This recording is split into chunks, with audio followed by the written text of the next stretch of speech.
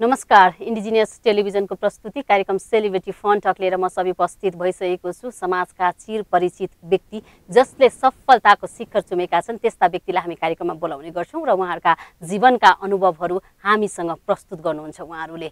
र समाजका विभिन्न क्षेत्रका व्यक्तिहरूलाई प्रस्तुत गर्ने क्रममा आज मसँग हुनुहुन्छ चलचित्र निर्देशक हुनुहुन्छ, महिला निर्देशक हुनुहुन्छ, धेरै लामो समयदेखि टेलिभिजनमा आबद्ध हुनुहुन्छ, एक कुशल सञ्चारकर्मी पनि हुनुहुन्छ र पछिल्लो समय कथा काठमाडौँ निर्देशन गरेर चर्चाको शिखरमा पनि रहनुभएको छ। हजुर, अब यति भनिसकेपछि मैले नाम लिन चाहेँ। उहाँ हुनुहुन्छ सङ्गीता श्रेष्ठ निर्देशक।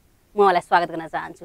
दिदी, स्वागत छ यहाँलाई कार्यक्रममा। Thank you so much. अब व्यस्त त अब चलचित्र लागिरहेको छ होइन, त्यसमै व्यस्त हुनुहुन्छ होला।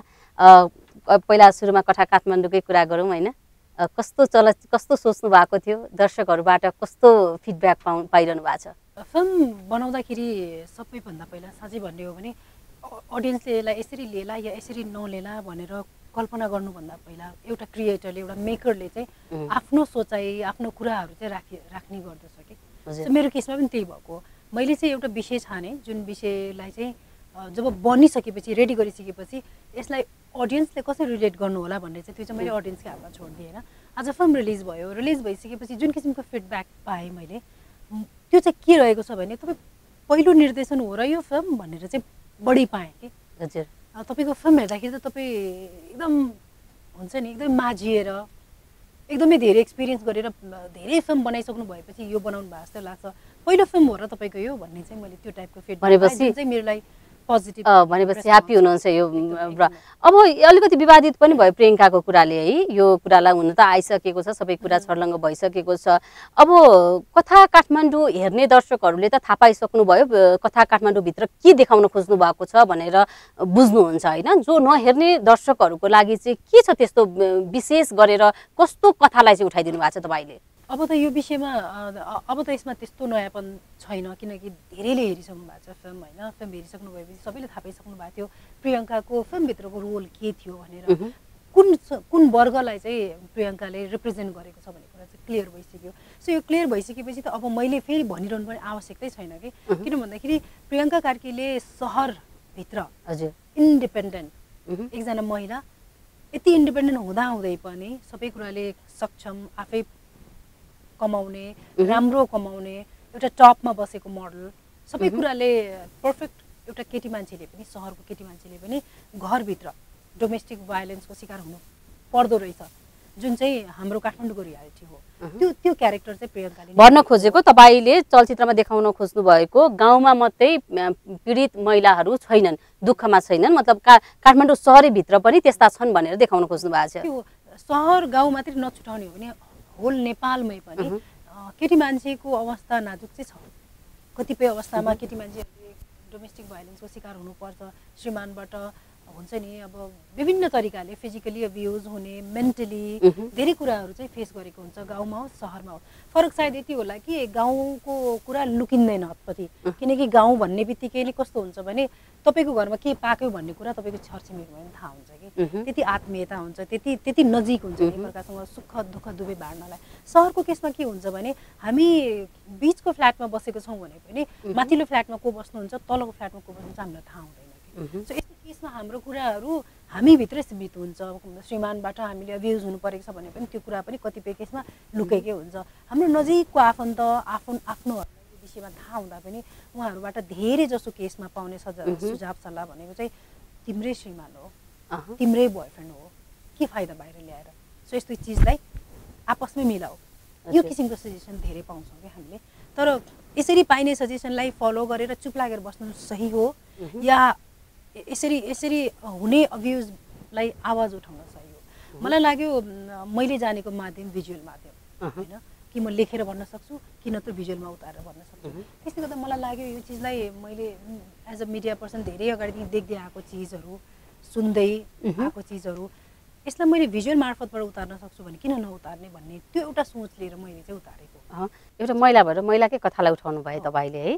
अब एउटा महिला भएर पुरुष सरह काम गर्नु भएको छ, त निर्देशक भएर निस्किनु भयो होइन, अहिले सफल पनि भयो, सबै चौतर्फी तारिफ पनि रहेको छ। कस्तो हुँदो रहेछ एउटा छोरी मान्छे भएर एउटा निर्देशन गरिरहँदाखेरि चाहिँ अप्ठ्यारो सजिलो के रहेछ? हुन चाहिँ खै किन हो, सानैदेखि मेरो फ्यामिली ब्याकग्राउन्डको कुरा गर्ने हो भने सानैदेखि मैले चाहिँ अहिले पनि भन्नुहुन्छ मम्मी बुवाहरूले लगभग 12-13 वर्षको उमेरसम्म पनि हुँदाखेरि मलाई कसैले छोरी भन्यो भने म रिसाउँथेँ अरे। म छोरी नै होइन भन्थेँ अरे, म छोरा हो भन्थेँ अरे कि मैले भन्थेँ। मलाई पनि सम्झना छ त्यो चिज होइन। त्यो कस्तो भन्दाखेरि थाहा छैन के कुराले त्यो अब घरमा पनि हुन्छ नि आफ्नो काका मामा दाजुभाइ आफ्नै घरमा त्यो देख्दाखेरि कस्तो भन्दाखेरि केही चिज छोरा र छोरीमा चाहिँ केही भिन्नता चाहिँ देखिन्थ्यो त्यो चिजहरू। तर तपाईँलाई छोरा भएर पनि छोरी भएर पनि तपाईँ चाहिँ आफू छोरी भएर पनि छोरा सरह गर्छु भनेर अगाडि बढ्नु भयो नि त हामीले देख्दाखेरि होइन। कस्तो भन्दाखेरि त्यो जुन एउटा छोरा र छोरीमा जुन भिन्नता सायद मैले सानैदेखि अब त्यो आफ्नो छरछिमेकमा घरमा हुन्छ नि त्यो जुन चिजहरू देखेँ नि त्यो देख्दाखेरि चाहिँ मलाई सायद के फिल भयो होला भने छोरा मान्छे हुनु भनेको बेग्लै सुविधा रहेछ, छोरी हुनुको असुविधा आफ्नै रहेछ भन्ने मलाई त्यो फिल भयो होला। तर जब आफू ठुलो हुँदै गएँ बुझ्दै गएपछि के रियलाइज भयो भने यो त आफ्नै हातमा, तपाईँले आफ्नो लाइफलाई कसरी अगाडि बढाउने भन्ने कुरा आफ्नै हातमा हुँदो रहेछ।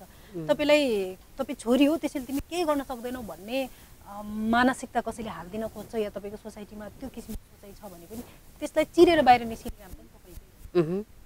तपाईँलाई थाहा छ नि तपाईँ के गर्न सक्छु र सक्दिनँ। मलाई के थाहा छ भने काम गर्नु पर्दाखेरि 3 दिन 4 दिन 5 दिन पनि हामी होल डे होल नाइट पनि काम गरेको छौँ, हामीले गर्न गरेको छौँ, सकिन्छ। त्यो चाहिँ कस्तो भन्दाखेरि छोरा मान्छेले मात्रै सक्छ छोरी मान्छेले सक्दैन भन्ने हाम्रो मानसिकतै छ नि त्यस्तो।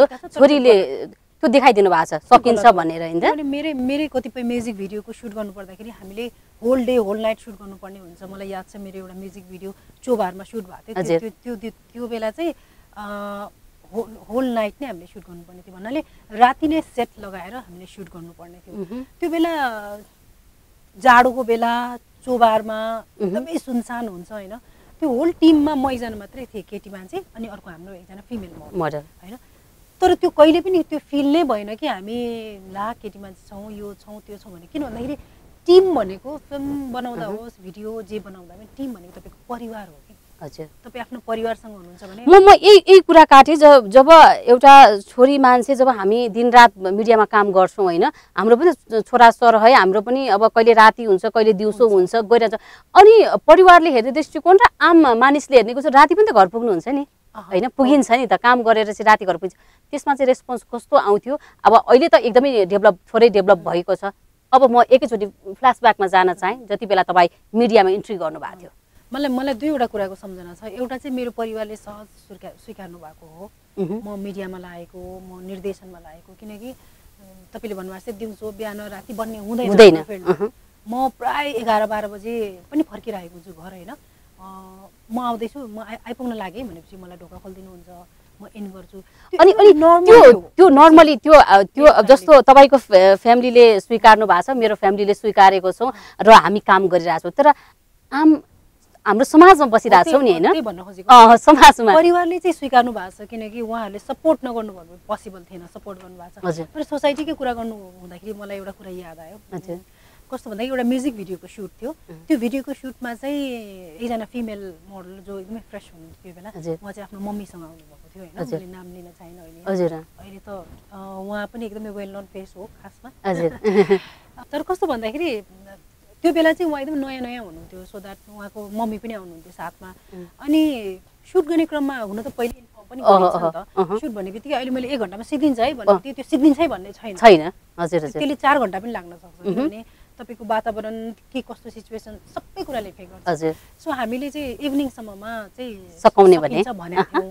तर आई थिङ्क 2-3 घन्टा ढिलै भयो सिधेर किनकि हामी त्यो चाहिँ नि आउटडोरमा सुट गरेर आएको थियौँ होइन। अनि अल अफ सडन के भयो भने हाम्रो जो एक्ट्रेस मोडल प्याकिङ गर्न सुरु भयो कि उसको लास्ट सिन बाँकी थियो होइन, लास्ट सट बाँकी नै थियो प्याकिङ गर्न। अनि के भयो भनेर बुझ्दाखेरि त अनि मम्मी त एकदमै रिसाउनु भएछ कि। हजुर उसको मम्मी चाहिँ एकदमै रिसाउनु भयो। अनि उहाँको मम्मीले बोल्नुभएको एउटा लाइनले चाहिँ मलाई धेरै छोएको थियो त्यो बेला अहिले पनि। उहाँले के भन्नुभएको थियो भने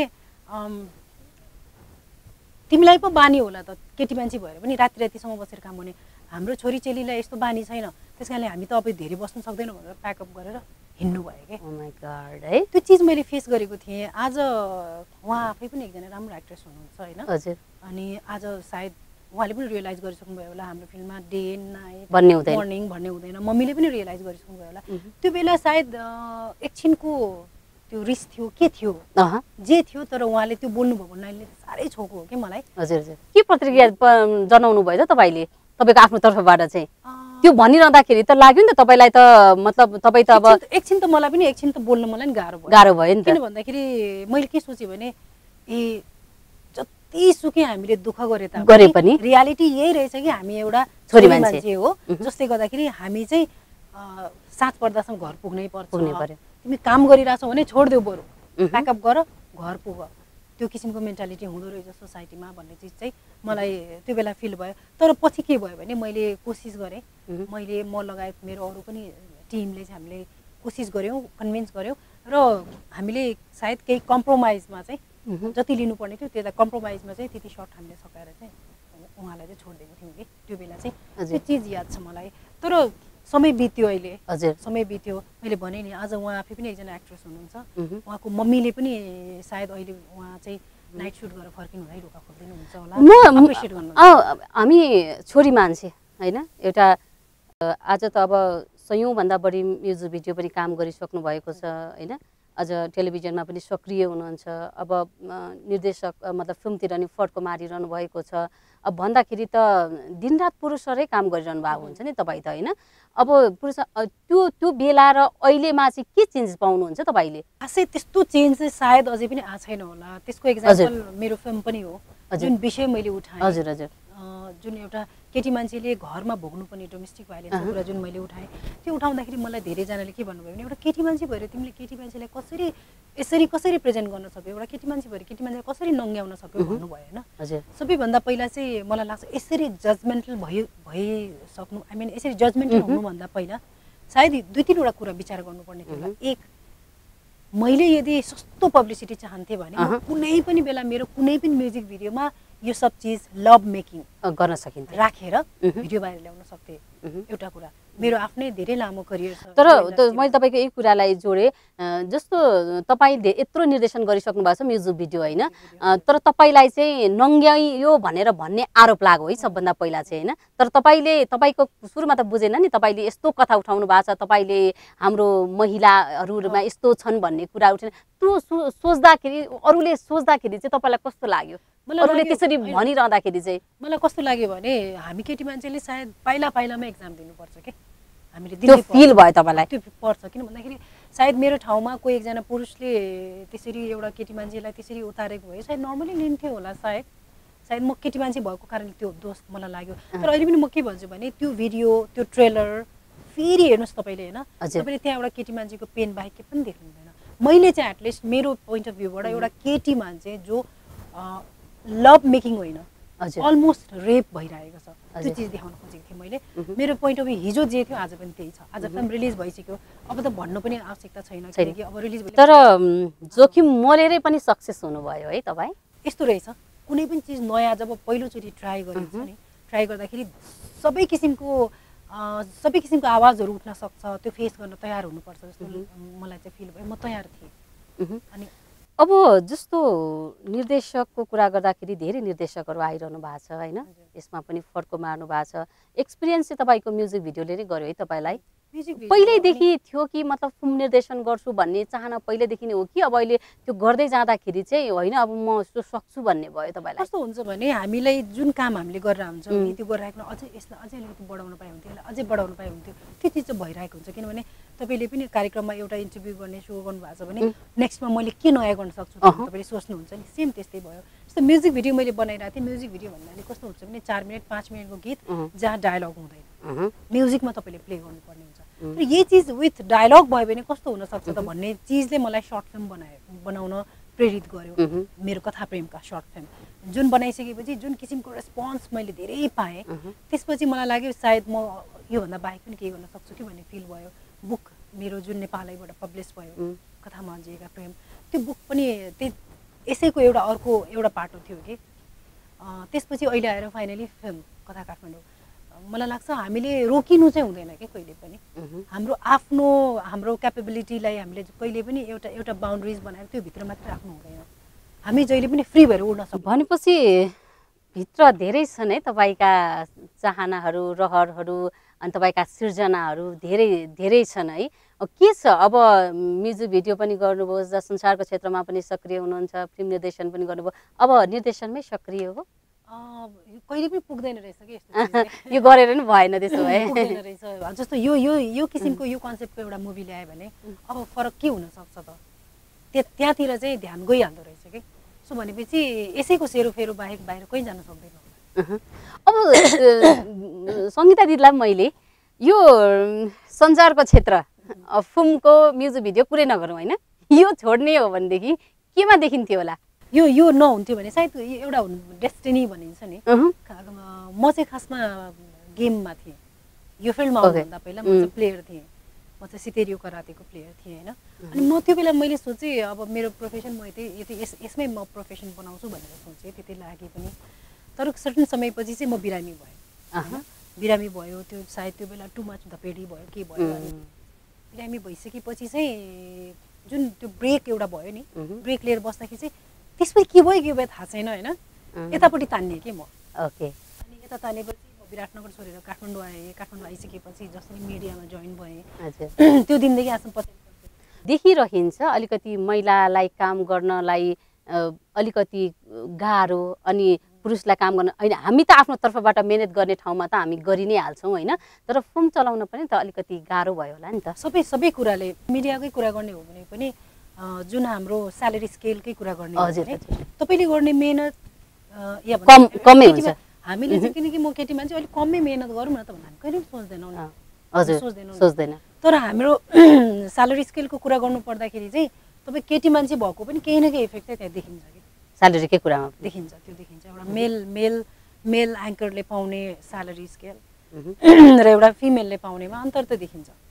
यही कुरा जोड्न मन लाग्यो, किन हामी दिनरात खटेर काम गरिरहेको हुन्छौँ, दिनरात हिँडिरहेको हुन्छौँ, सँगसँगै हुन्छौँ, र पनि किन त्यस्तो भइरहेको होला? के भएकोले यसलाई हामीले चाहिँ कसरी डेभलप गर्न सकिन्छ होला हाम्रो तर्फबाट चाहिँ? एउटा हाम्रो सोसाइटीको संरचना सायद कसरी बन्यो होला भने बनेको छ जस्तो देखिन्छ भने फिमेल भन्ने बित्तिकै सर्टेन पर्सेन्टको लागि नै होस् कम चाहिँ छ है भन्ने त्यो मेन्टालिटी छ।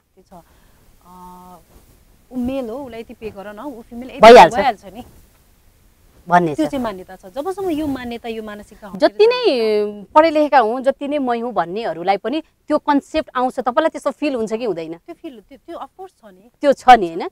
त्यो जस्तो भन्ने बेलामा उहाँहरू भन्नुहुन्छ इक्वेल हो भन्नुहुन्छ होइन, तर व्यवहारमा चाहिँ इक्वेल हुँदैन, व्यवहारमा देखिँदैन, त्यो देखिँदैन। साँच्चै पनि हो, चाहे त्यो मिडियाको कुरा गर्नुहोस् इन्डस्ट्रीको कुरा गर्नुहोस्, त्यो फरक चाहिँ देखिन्छ। अब एकैछिन पारिवारिक माहौलतिर जाउँ होइन। छोरी छिन्, श्रीमान हुनुहुन्छ होइन, अब अलिकति वैवाहिक सम्बन्धको कुरा गरौँ। कस्तो छ वैवाहिक सम्बन्ध? अहिले काठमाडौँमा चाहिँ अब म मेरो हस्बेन्ड र छोरी हामी तिनजना मात्रै छौँ होइन। बाँकी मेरो फ्यामिली कोही धरामा हुनुहुन्छ, कोही विराटमा हुनुहुन्छ। छोरीले चाहिँ कस्तो भन्दाखेरि ऊ 4 वर्ष हुन लाग्यो अब होइन। उसले सानैदेखि देख्दै आएको भनेको चाहिँ नि म चाहिँ मम्मी केही न केहीमा इङ्गेजै देख्दै आएको छ कि उसले। दुःख पनि लाग्छ कहिलेकाहीँ, उसलाई दिनुपर्ने जति समय दिन सकिएको छैन। अर्को वेमा चाहिँ के पनि सोच्छु भने हामीले सिकाउनु पर्ने पनि घरबाटै हो जस्तो लाग्छ। घरबाटै पनि, किन भन्दाखेरि हामी इन्डिपेन्डेन्ट हुनुपर्छ भन्ने कुराहरू होइन। हामीले जुन गर्नुपर्ने स्ट्रगल हो यो सबै चिजहरू घरबाटै देख्दै नै सिक्नुपर्छ जस्तो लाग्छ कि मलाई। सो समय मिलेसम्म वैवाहिक जीवनको कति वर्ष भयो अहिले ठ्याक्कै अहिले हिसाब गर्दाखेरि? 7 इयर्स भयो। 7 इयर्समा अब भन्दाखेरि गन्दाखेरि झगडा त्यति परेको छैन? 7 गन्दाखेरि 1 2 3 संसारको क्षेत्रमा छौँ होइन, कति हामी डिभोर्सका केसहरू देखिरहन्छौँ कि होइन, झन् बढी भयो कि।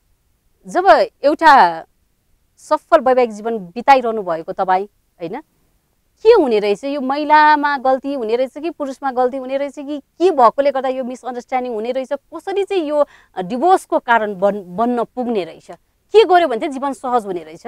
हुन त धेरै आफ्नै किसिमको समस्याहरू होला। कतिपय त्यो अघि मैले भने जस्तै हाम्रो जुन फिल्ममा देखाउनु खोजेको कतिपय अब्युजको कुराहरू पनि होला, जुन बाहिर कतिपय कुरा कस्तो हुन्छ नि बाहिर ल्याउनु पनि गाह्रो हुन्छ होला। त्यति हुँदाहुँदै पनि मलाई लाग्छ मेन कुरा भनेको चाहिँ एक अर्कालाई चिन्न नसक्नु चाहिँ सबैभन्दा ठुलो होला। कुरा चाहिँ। अझ सफल वैवाहिक जीवन बिताइरहँदाखेरि होइन, सफल हुँदाखेरि हस्बेन्डको यसरी तारिफ गर्नुहुन्छ, हस्बेन्डलाई भन्यो भने पनि सायद सङ्गीता दिदी भनेर भन्नुभयो भने उहाँले पनि त्यसरी नै भन्नुहुन्छ होइन, र यसरी जीवन बितिरहेको छ नि त होइन।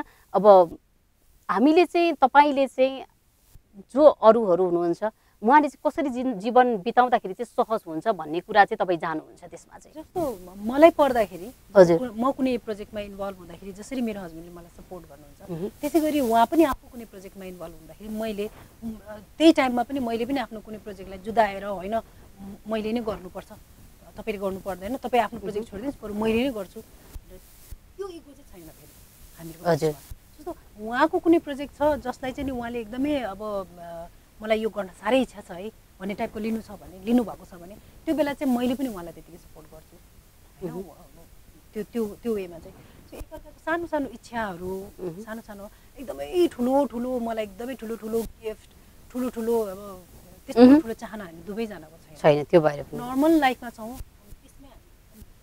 माया भन्ने कुरा के रहेछ तपाईँको बुझाइमा चाहिँ? एउटा सानो एकअर्काको सानो इच्छा मात्रै बुझिदिने हो भने माया हो। एकदमै त्योभन्दा ठुलो माया सायद केही पनि नहोला जस्तो लाग्छ मलाई, किनभने महँगो गिफ्ट दिएर अनि एकदमै त्यो मात्रै त्यसरी मात्रै देखाउने माया चाहिँ होइन होला।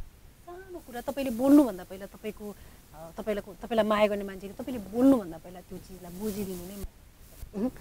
अब रमाइलो कुरातिर पनि जाउँ होइन। फेरि अब यताको कुरा भन्दा पनि राम्रै हुनुहुन्छ। अब त्यतिखेर देख्दाखेरि पनि अब दिदीसँग काम गर्दाखेरि उतिखेरदेखि नै अब देख्दाखेरि राम्री, अब फिल्ममा काम गरौँ जस्तोले चाहिँ हिरोइन चाहिँ हुँ जस्तो लागेन? होइन, एक नम्बर म आफूलाई राम्री ठान्दैन, त्यस्तो राम्री हिरोइन होइन।